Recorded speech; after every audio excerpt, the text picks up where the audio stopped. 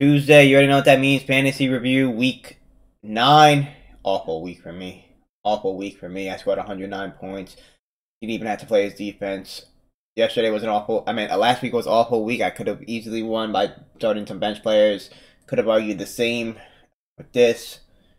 Oh my goodness, bro. Who do I start this week? Let me know in the comments. Now Goddard's injured. This was a terrible week, bro. I don't even want to talk about it. I just want to move on. Jamar Chase, awful. Michael Thomas, tragically ass.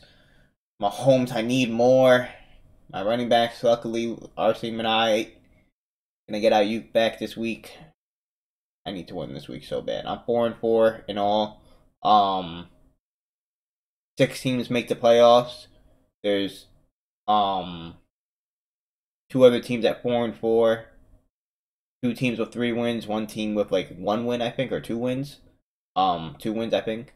So I still have a good chance. But it's not looking too good. So at the same time, I have a chance, but it's also not looking great. It's also not looking great. So we'll see what happens, man. We'll see. It is what it is.